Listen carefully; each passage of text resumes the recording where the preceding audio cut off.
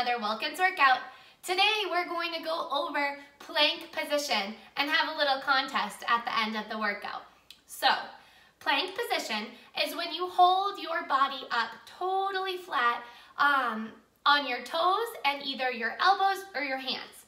We're going to learn plank position on our hands today. Remember that when you're doing a plank position, it's super important that you're focusing on those muscles in your trunk. So those are the muscles in your belly and in your back that help you sit up straight and help your posture.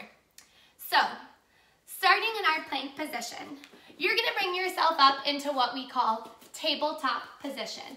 That means that your hands are right underneath each one of your shoulders and your back is totally flat like a table. Then, when you're ready, you're going to curl those toes underneath and bring those legs up to straight position. Notice that my hips are not way up in the air like this or way down on the ground like this, but rather they're totally straight.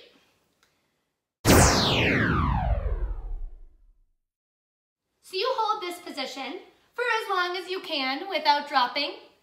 If at any point you feel like, I'm gonna lose it, or your legs are going up, or your hips are going down, go ahead and try it on your knees.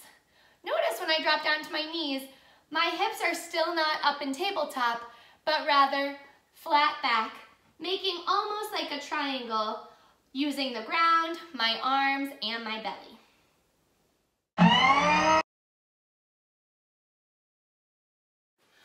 All right, Wildcats, here's your challenge. You're gonna see how long you can hold a plank position without letting your hips drop to the ground or lift up to the sky.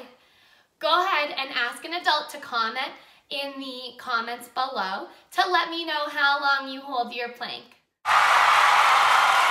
All right, Wildcats, looking forward to hearing from you. I'll see you soon.